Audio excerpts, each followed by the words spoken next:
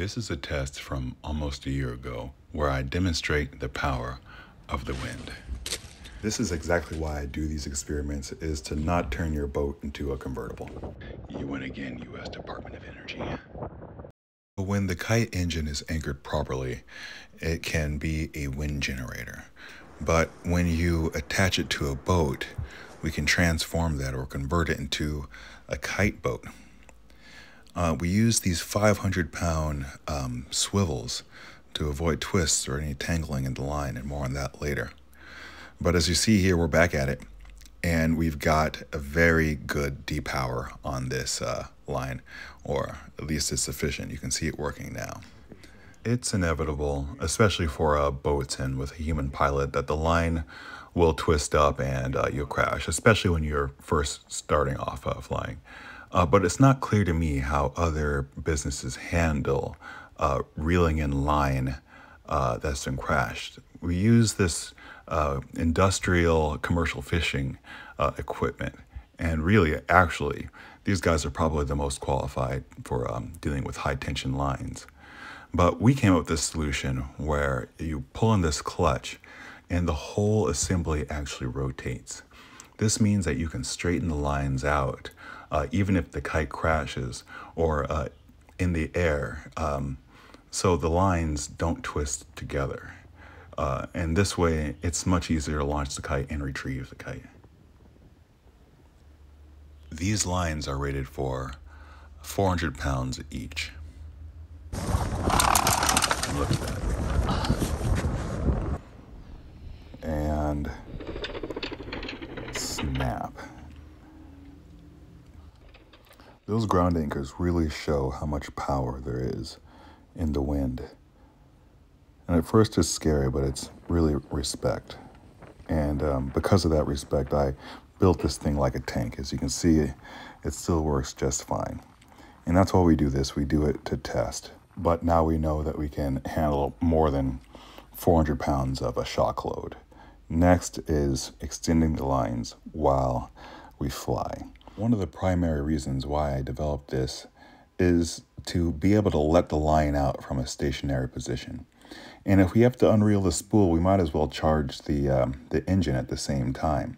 So this is a first test, but it's not bad. So I'm actually using a bike controller with Regen capabilities made by a local BC company called Grin. I need to contact them about more precise control, but they're great. So there will be at least two different versions of the Kite engine. One that's fully manual, and this is going to be meant more for sailors and people who want a real feel of the kite, like a real road feel of that kite in the air. And the other version will be primarily electric.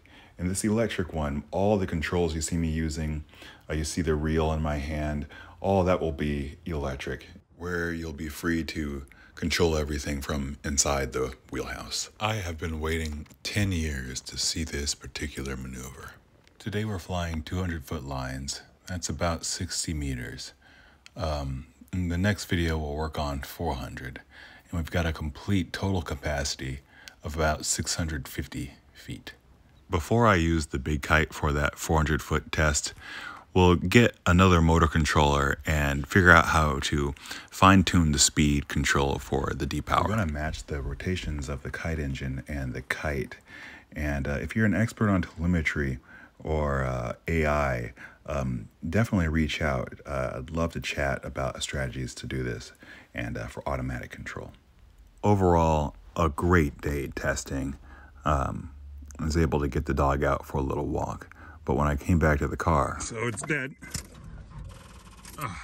I can tell it can start. So I may look calm and collected, but really I'm freaking out because it's after dark at the beach. The tide is coming in. I don't have AAA.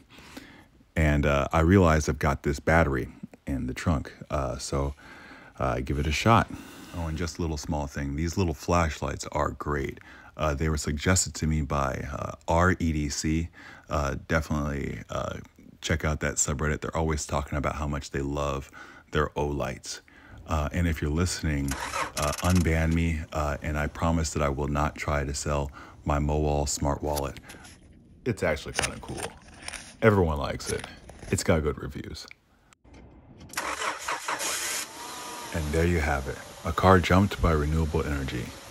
If you happen to know anyone that you think would be interested in this project, or if you yourself are, please let me know.